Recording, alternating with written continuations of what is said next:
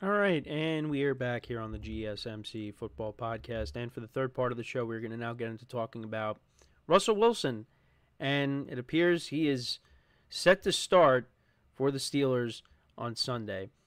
And, this broke yesterday after the show. So I just thought it was interesting to get into and discuss because, I don't think Justin Fields has played bad. Um, he hasn't been great, but I do think with the Steelers and their record right now, it's kind of an interesting move to kind of pull the plug on this. And, you know, it, if Russell Wilson doesn't play well, they can go back to Fields.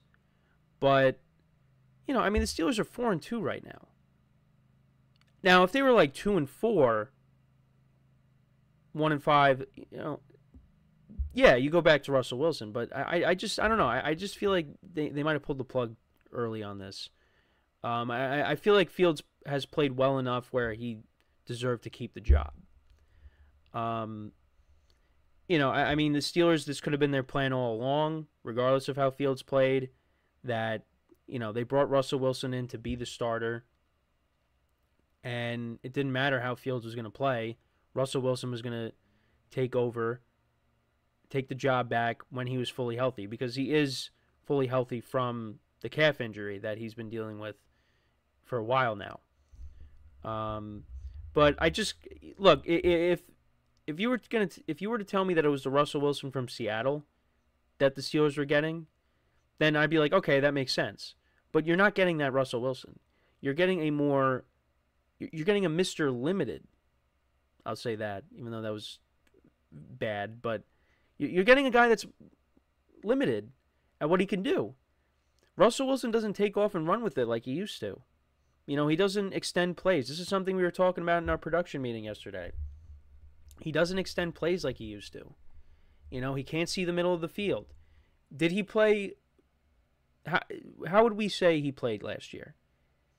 I would say he was solid, but again, if you take a deeper dive into how he played last year, you'll see that a lot of it was checkdowns. Like I said, can't see the middle of the field. A lot of deep ball passes to Courtland Sutton, which were nice to see, but again, it's not the same Russell Wilson that we were accustomed to seeing in Seattle. And look, I just think Justin Fields, he was playing winning football. He wasn't, did turn the ball over, but not a lot. He so far this year, he has 5 touchdowns to 1 interception. Has 1,100 yards passing, a rating of 93.9. He hasn't been bad. And he's got 5 rushing touchdowns on the season. Justin Fields, there are some limitations with him, but I feel like there's more limitations with Russell Wilson. So, and again, you have to wonder, what are the Steelers going to do at the end of the season? Because both of these guys are going to be free agents. Is Fields going to be brought back? And they're going to let Russ go? Is that what their plan is? We'll have to wait and see. But I don't know. I'm not a big fan of the move. I think you keep playing Fields until he has a really bad game, and then maybe you go back to Russ. I don't know. I just feel like Fields kind of earned to keep the job. But you could also say, look at the style of football that the Steelers are playing. The 2 losses that they have, they were both close games. Like the Cowboys game, they should have definitely won that game. The Colts game, they were playing catch up the whole time. But you know what? Fields played well in that game. They almost came back. So even when the Steelers were down, Fields still managed to have a good game. And, they had a chance to either tie the game or go ahead, but that didn't happen. But you could also say, well, the Colts don't have a good defense. But you know, the style of football that the Steelers play, I mean, if you play against, Kansas City or, Baltimore and you're falling behind, odds are you're probably not going to catch up. Now, I don't think I think when it comes to those two teams, I mean, it's going to be a little different when the Steelers match up against those teams because, well, one of them is a divisional opponent that you know well, and, the Ravens and the Steelers, for some reason, those games are always close. Despite the Steelers' offensive struggles, they kind of own the Ravens. So, we'll see what happens when they match up this year. But I expect those games to be close. And then against the Chiefs, we'll see what happens. That game's on Christmas.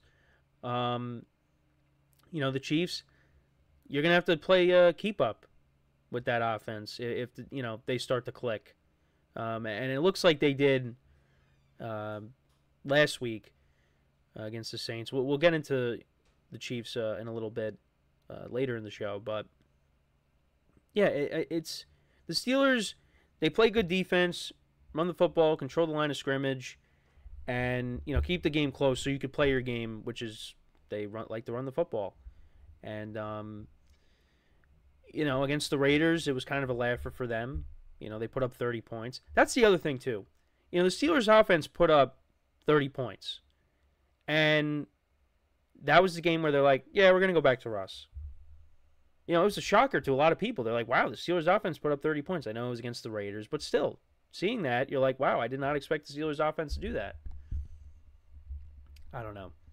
Like, do I think Russ is going to be horrible now that he's the starter? No, but I mean, it's going to be inconsistent at times. Russ, I think, will still make plays, but I don't know. I was liking what Fields was doing. And the schedule now, it's going to get tougher, because you still haven't played a divisional opponent yet. That's coming up. Like I said, you got Kansas City on the schedule. You're going to be in Philly, even though I think the Steelers could still win that game because the Eagles, I just have not been impressed with them so far this year. Obviously, individual players. A.J. Brown has looked good in the 2 games that he's played in. Devontae Smith. Saquon Barkley, of course. Jalen Hurts has been middle of the road so far. But I think the Steelers could definitely be competitive in that game. Yeah, I mean, that second half of the schedule is not as daunting as it was originally. Because, I mean, the Bengals, they're 2-4 right now. I know they've given the Steelers problems, but it's a divisional game. The Browns, they look like they mailed it in this year, trading away Amari Cooper.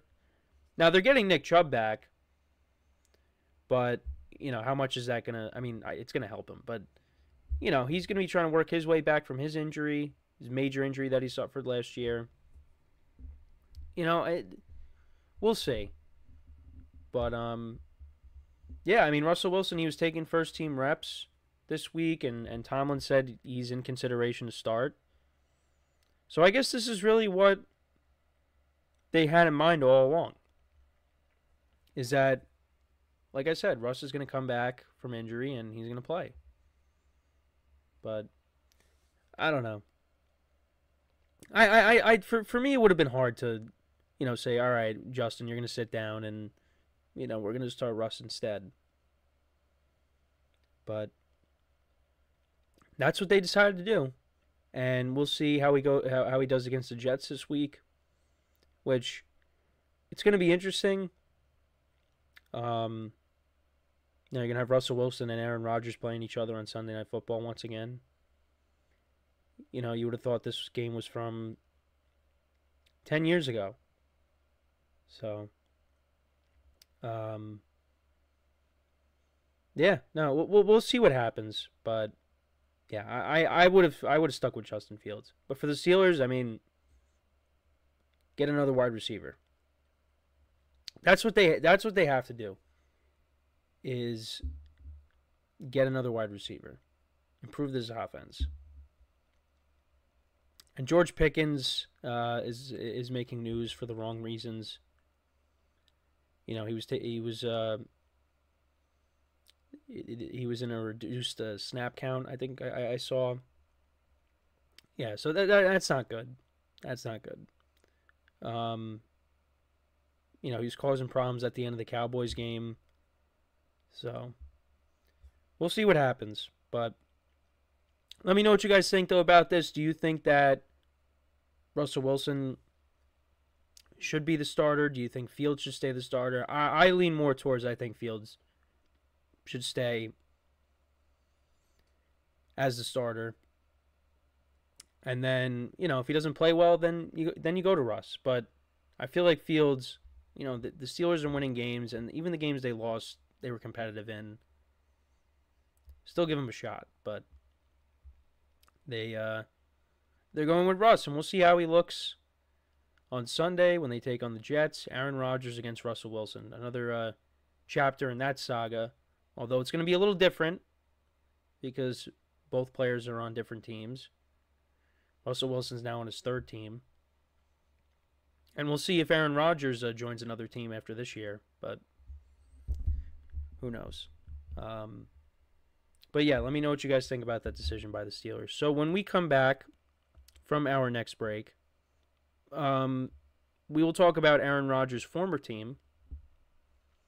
We'll talk about the Green Bay Packers and their performance on Sunday. I know, so far this whole show has just been, other stuff besides games, because I know there were some games that I still haven't gotten to yet.